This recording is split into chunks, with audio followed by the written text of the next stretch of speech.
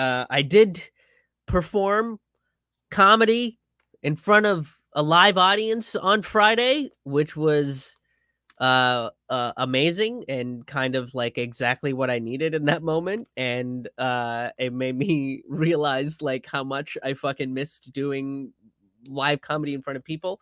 Um, I still like, I mean, I'm not shitting on live streams or virtual shows because I have enjoyed those as well. Like if I didn't enjoy doing these, I simply wouldn't. That's just sort of how my personality is. If I stop enjoying something, um, I I become a little bit petulant and a little bit of an asshole. That's just my personality, which sucks. Miguel's asking how the show was. The show was excellent. It was a really fun show. I was pretty panicked, even after like 16 years of doing comedy. Just a little bit of time off away from the stage. I got very panicked. I didn't know if I was going to remember the material. I didn't know if I was going to remember how to fucking perform as a person again. And I also I'm gonna do a whole fucking post about this and get all emotional and shit. But I genuinely get concerned about doing general audience shows, right? Like shows that I haven't curated, or like shows where I'm not opening for Lee Camp or what have you, or Ron Placone or anything like that. I genuinely get concerned because I feel like general audiences don't like my stuff because it can be a little too further to the left and a little too like comedy with a message for them just to come out to a bar, enjoy a couple drinks, and have a good time. But I was using that as a barometer to see whether I would even be comfortable with doing something like this and ready to get back out on the road.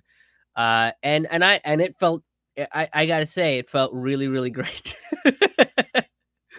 Like I hit the stage and I guess like that part of my brain just kind of took over a little bit.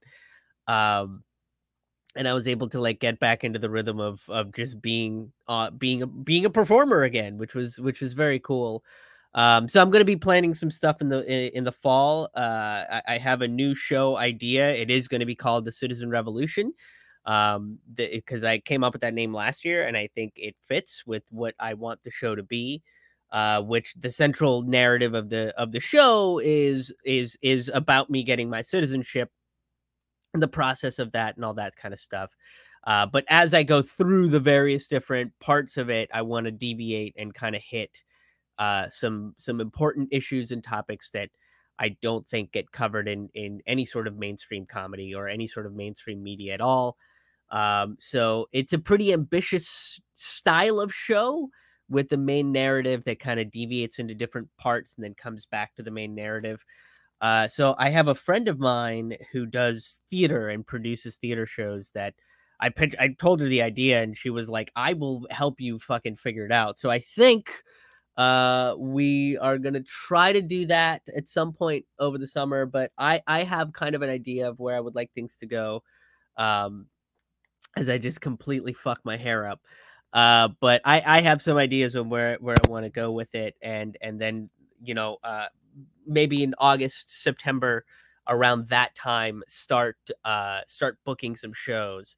Really, they're going to be weekend runs. I don't think I'm going to be touring in the same capacity that I was before because people are probably not going to become super comfortable with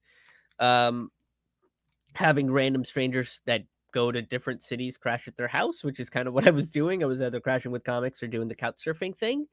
So yeah, so I'm going to be doing kind of weekend runs in cities where I know I can either get a cheap hotel or crash with a comic who is vaccinated or has been safe, just so we're all kind of being responsible in this pandemic world that we're living in.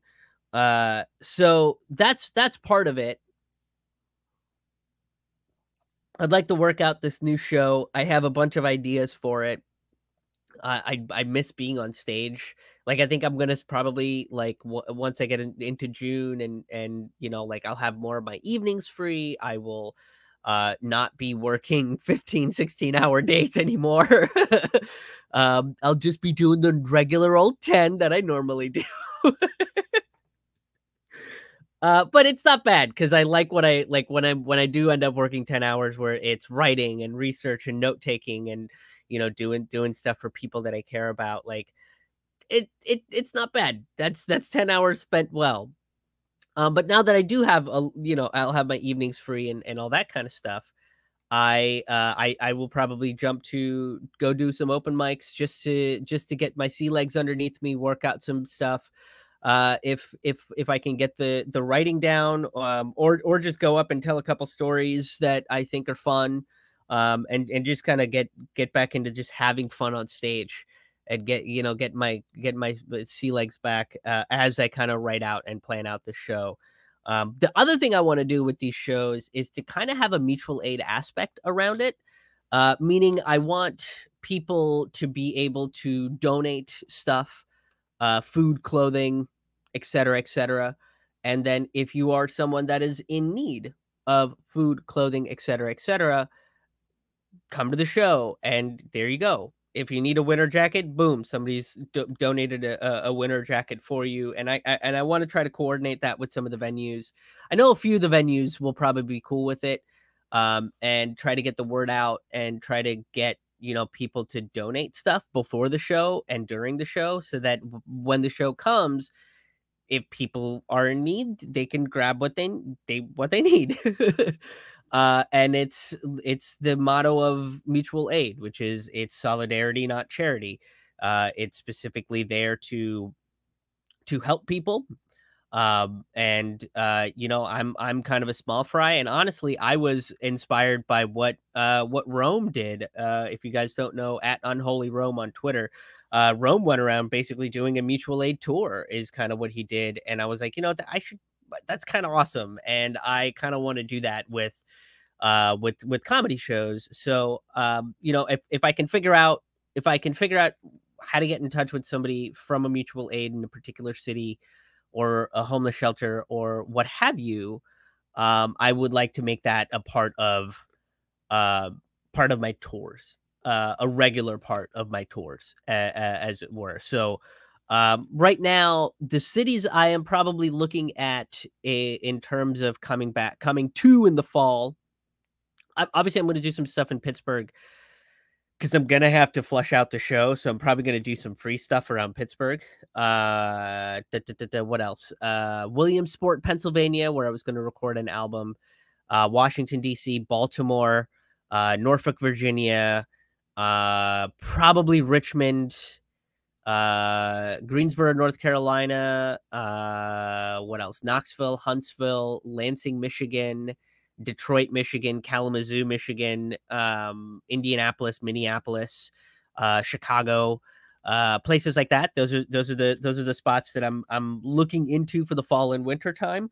Which I know it's like you're coming into the Midwest in the winter, and it's like, yeah, that's basically when I have to do it because everybody is like desperate to come out and do something other than the dreary fucking cold awful abyss that is the Midwest winters, right? So that's when people come to see shit. It's either the winter or the spring, depending on where you're at. So that's kind of my plan. That's kind of what I want to do. And honestly, like if the show on Friday would have been terrible, if I felt super uncomfortable, I wouldn't be fucking doing that. So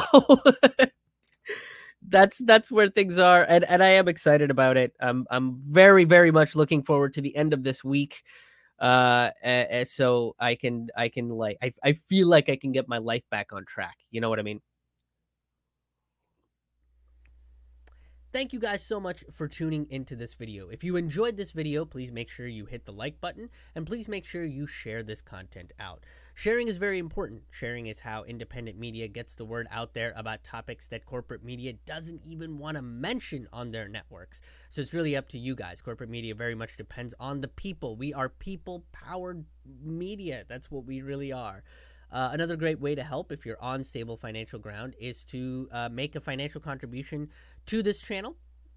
And you can do so over at krishmohanhaha.com patreon.com/donate. You can become a sustaining member, which gets you free tickets, early access to videos, bonus stand-up comedy and storytelling content, a way for you to communicate directly with me, ask me questions, and other premium content that will be released on a monthly basis. Or you can make a one-time donation as well on that same website. I also have various stand-up comedy albums. I have about 6 comedy albums out right now that are available on my website at krishmohanhaha.com. And most of them, if you get them off of Bandcamp, are available for $1 or a pay what you want pricing. And I also want to mention that I do have an online merch store. You can go to my website, krishmohanhaha.com, click on the merch tab, and check out all of the designs that I've made myself. And the Julian Assange shirt, there is a Julian Assange shirt that's on the website. All the profit from the Julian Assange designs will be going to pro-Assange activists such as Action for Assange, Kevin Gostola, Richard Medhurst, folks that are covering and talking about Assange. So I'm going to be making donations to them. It'll be 100% of the profits I make off of that shirt. Thank you again for tuning in. Thank you again to all the people that have made contributions to this show, that regularly check out my content, that have subscribed to my channels. I very, very much appreciate it, and you guys help keep this this train a moving. So I very much appreciate that. Until the next video, we'll see you on the road. See you guys.